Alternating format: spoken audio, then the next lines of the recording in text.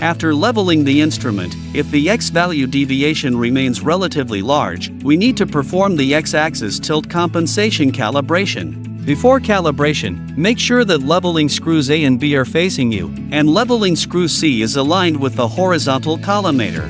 Tap Configuration, then Adjust, enter the adjustment password 123456778, tap OK to enter the adjustment interface, and select Adjust X.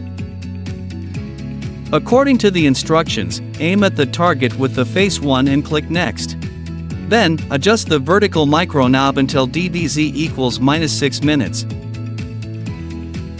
Use the foot screw to precisely aim at the target. And click Next to continue.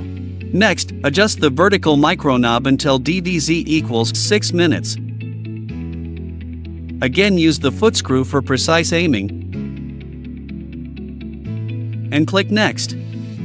Then, adjust the vertical micro knob until DDZ equals 0. Use the foot screw for precise aiming. And click Next. Now, switch to the face 2 and aim at the same target.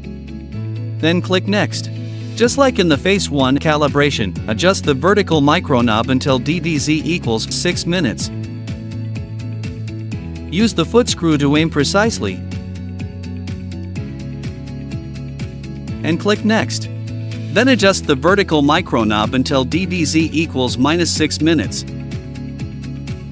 Use the foot screw to aim precisely. And click Next. Finally, click OK to complete the x-axis tilt error calibration. After that, level the instrument to verify the calibration result.